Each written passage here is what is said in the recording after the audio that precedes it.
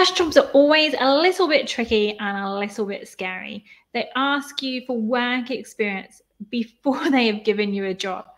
But if no one is willing to give you a job in the first place, how are you supposed to get work experience?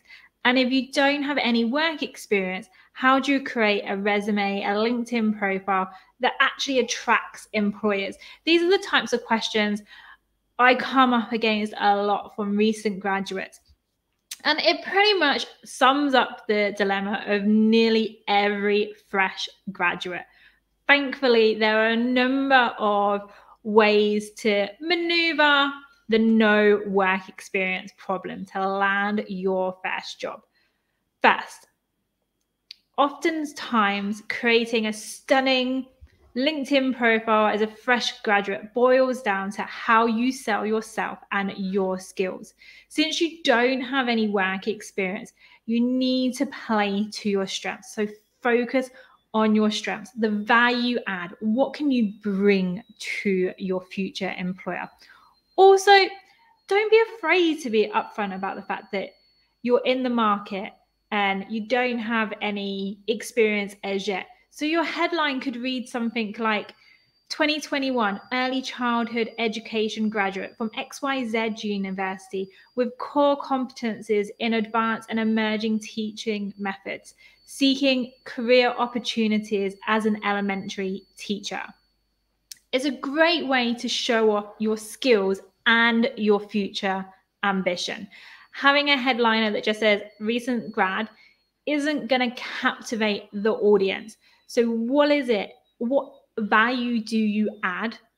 And highlight that in your headliner. And of course, don't forget all the technical details while setting up your portfolio.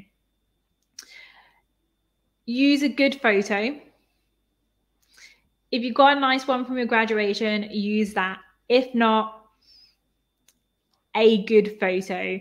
Make it professional. So not one that you've chopped your friends out of after you've been out celebrating. A nice headshot. Make sure your texts are concise and painstakingly proofread, okay? As you're uploading this to LinkedIn, proofread it. And remember, you always need to put your best foot forwards. Once you've set up your account, it's time to get to work. Make sure you're active on the platform. Get involved in projects that you are interested in. Follow certain hashtags and comment on things that are interesting to you. And share things that are interesting to you, that are interesting about the workplace or the industry that you want to go in. And don't simply paste a news article that you've read somewhere. If you do that, but then add text to it, add your view. Why are you sharing it? Why is it interesting for you? And don't forget, LinkedIn is every bit of a social media platform as it is a professional platform. So don't be aloof. Get curious and reach out. This is the time not to be shy. Reach out to people already working in fields that you hope to work in and join groups that evolve around your interests. Doing this will help you learn from more experienced people. And if someone finds your contribution interesting, who knows? That might be your first job waiting for you. You are always only one connection away from your next big opportunity. Seek out those connections, be open to conversations, and use the skills you have. You are social media savvy.